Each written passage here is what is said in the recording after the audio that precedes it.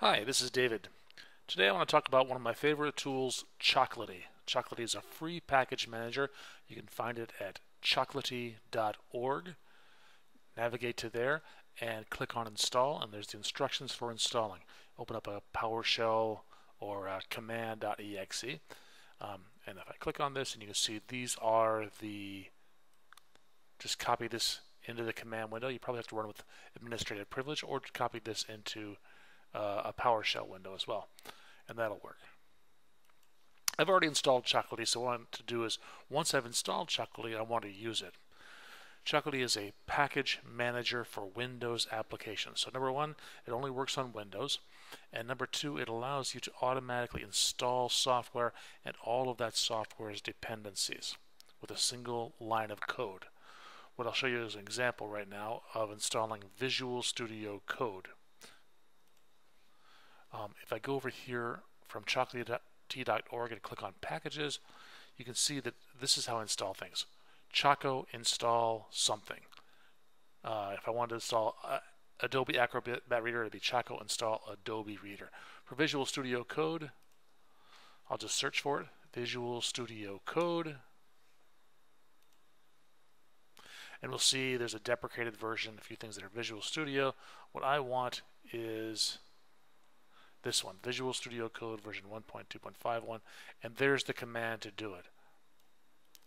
So I'll copy that, and then I'll open up a command window. I want to run this as an administrator, and then I'll paste Choco install Visual Studio Code into this window. If I specify -y, it'll answer yes to any prompts that I have. I'm going to not specify -y so you can see what happens. It'll stop right here, go through, download the package, and it'll say, do you want to run the script? I'll press Y to run it.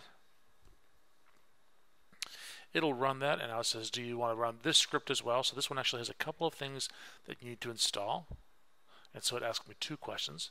A -y would have suppressed both of those and made it go a lot faster, which is really useful if you want to create a batch file that contains a bunch of Choco install scripts, which is what I do when I create a new, when I rebuild my machine.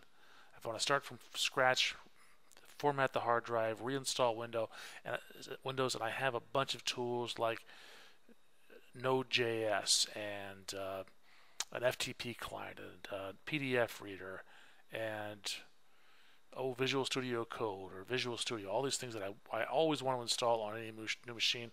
I just run a batch file, and every single one of them I put Choco install, the name of the package, space -y. I run this batch file, and then I walk away, and a couple of hours later I come back, it's all done for me.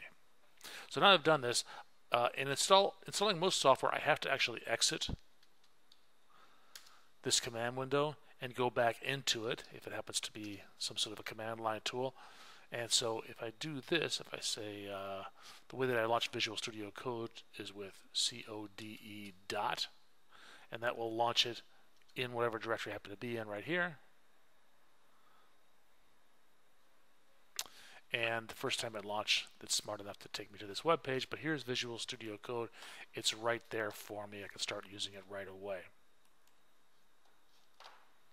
Should also be right here in my start window. I can launch it this way as well. It is installed just as if I installed it. I'd gone to the Visual Studio Code website, downloaded the install package or the install executable, downloaded any prerequisites, and run that. So it makes it a lot easier. If I get tired of Visual Studio Code, I can always go back here and launch a command window. Again with administrative privilege, and I'll say Choco install, or Choco, sorry, uninstall VS Code -y this time, and you'll see that now it will actually uninstall Visual Studio Code and also uninstall any dependencies that Visual Studio Code has. And there it is. I'm done. Exit out of here launch a new command window. Well, first I don't see it here in my start menu, and if I launch a command window and try to do code dot, it doesn't recognize it. It's totally been removed from my system. It's that simple. In this video, I showed you how to use Chocolaty to install an application from the command line. Thank you for watching.